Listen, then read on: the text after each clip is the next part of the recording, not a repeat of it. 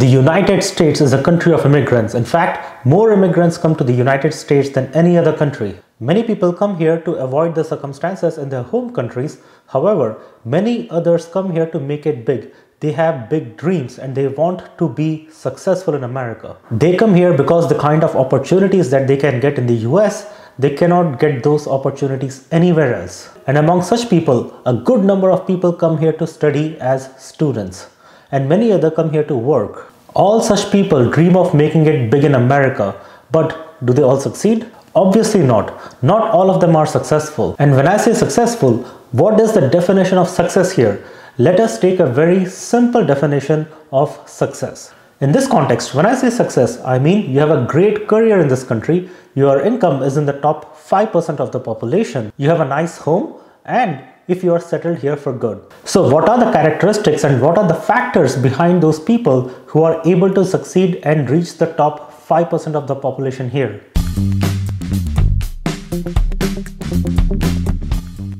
Let me make it clear right in the beginning that these 5 success factors, not all of them are in your control. Some of them are, some of them will not be in your control. If some of the things that I mentioned are not in your control, well, that is how life is. Some people do have unfair advantages and some do not. That is the hard truth of life, right? To illustrate with an example, look at all the billionaires, all the famous billionaires. Jeff Bezos of Amazon, Elon Musk at Tesla, Mark Zuckerberg at Facebook, Bill Gates at Microsoft. They all actually came from wealthy families. There are some exceptions such as Sundar Pichai, who came from humble background, but for the most part, all these people have wealthy backgrounds and they did have some unfair advantages, right? All that said, please keep in mind that these are not hard rules. These are mere significant predictors of your chances for success in America. The first factor and characteristic that determines your success in America is to do with your age at which you come and your personal life at that time. If you come to America in 40s or 50s or even 30s, your chances of making it big are quite low. That is a hard truth. It is great if you can come to America when your age is less than 10, but it is still great if you could come in your teenage years. But if you are still able to come to America in your early 20s, your chances of success is still much higher than those who come to America in 30s, 40s and 50s. Moreover, if you came here to study, your chances of success is much higher than if you came here directly for a job. Now, second very important point, and please know that a lot of you may not like it, okay? For you to be really successful, if you come here in your early 20s for education, you also should be single. Not even in a relationship. Forget being married. If you are single, you are able to take bold decisions when it comes to your career. You don't have to listen to somebody else and their preferences to make your career decisions.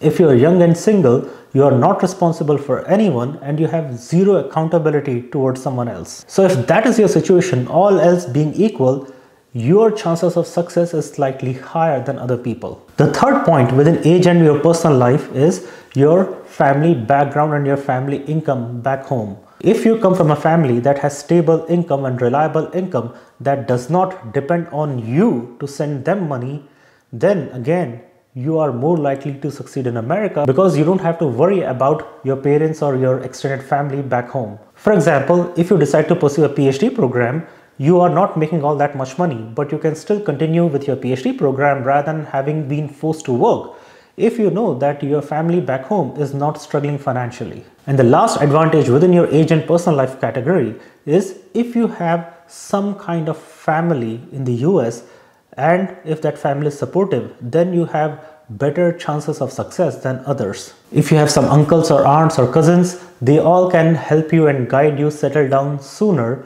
and then they can also help you when you are trying to look for jobs, or they can also help you when it comes to networking with others, and they can also help you with your career decisions. So a supportive family in America or supportive friends even who are here to help you if they are here before you, then that could be a great advantage to be successful in America. Now, the second category of factors or characteristics that determine your chances for success is to do with your professional background. And when it comes to professional background, there are 3 sub factors. Number 1, if you come from a top school from your home country, then that could be a great advantage. If you are from IITs, or if you are from Tsinghua University in China, if you are from Seoul National University in Korea, all these top school tags will greatly help you when it comes to your career in America.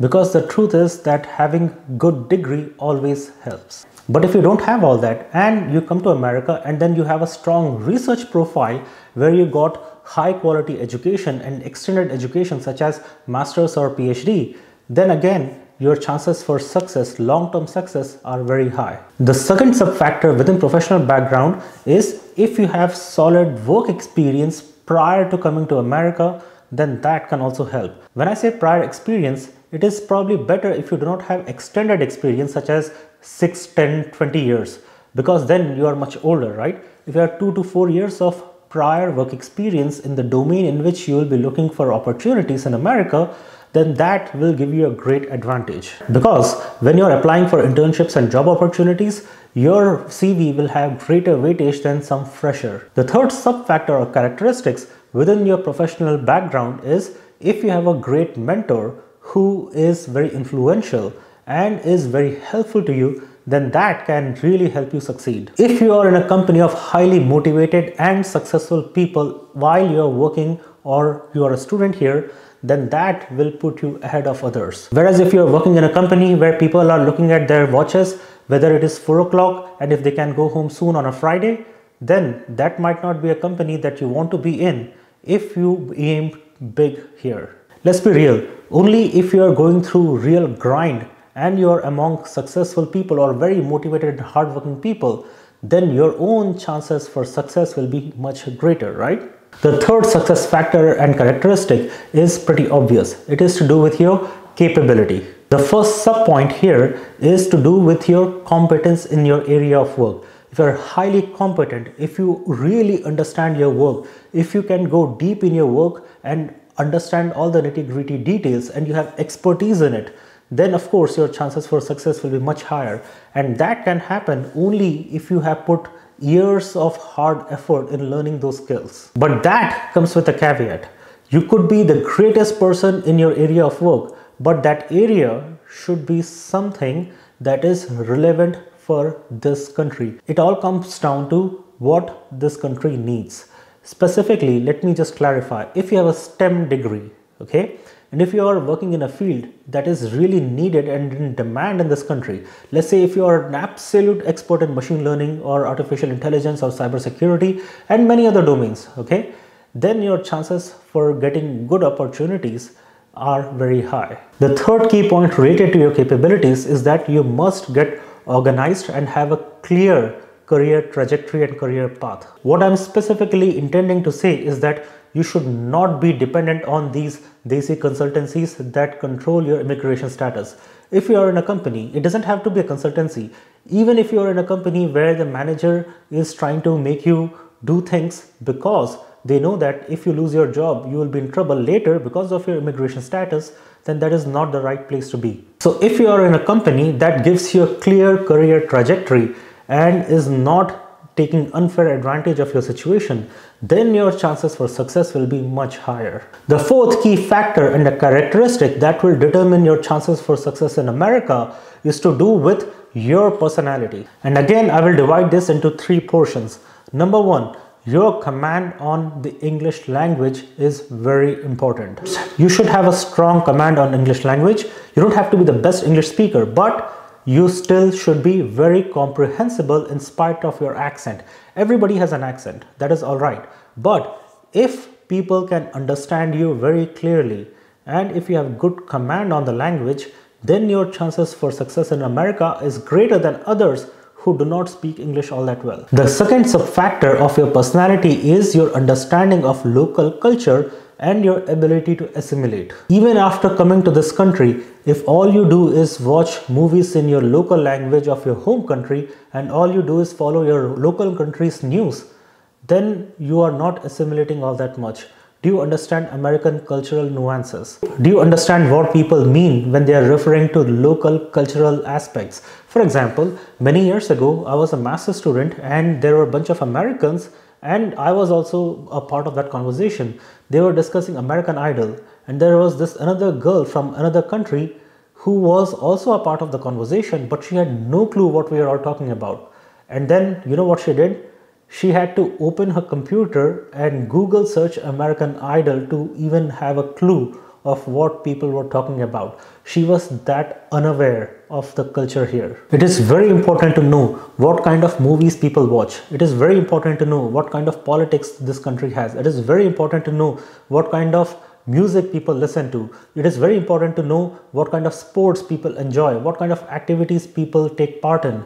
You need to at least have basic knowledge on all these aspects. The third and the last aspect of your personality factor is to do with your personal ability to connect with people. If you just come to workplace, do your job well and leave, then you are not really connecting with people. Do you have good conversations with people? Can you be engaging in a conversation? Can you actually connect with others? That all greatly determines your chances for success. If you are good at finding common ground with people and making friends, then your chances obviously are much higher. Now let us discuss the last key factor for success in America. It is to do with jumping the immigration hurdle. Do you have a clear pathway to get through the immigration system? Because as it has been for many years, it can be very hard for some people. If you come from a small country that does not have backlog in green card processing, then you should be fine.